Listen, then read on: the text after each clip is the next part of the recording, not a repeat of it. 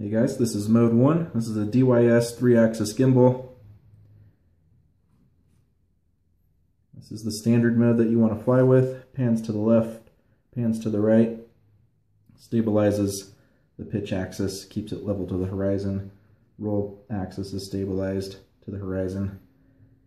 If you want to use this for handheld use or get some different types of shots while you're flying, you can switch into mode 2, which adds the follow feature to the pitch axis. So press the button 2 times. Now we've entered follow mode on the pitch axis. You can see as you tilt back, the camera's going to follow your motions. This can be adjusted in the software to speed up or slow down.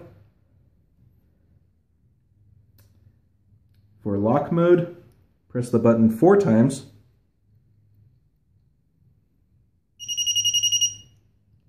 Now the camera is going to remain locked in the last heading position. It's going to keep the camera level, no matter which way you're going.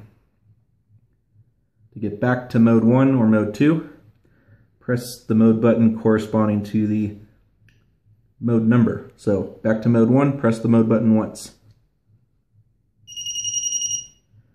Now we're back to our standard follow pan mode. Now if you want to set the tilt angles by hand, you can set the camera to be in Dutch mode. Press the button 3 times.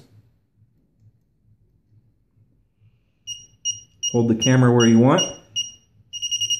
The controller will record that inclination and maintain that angle.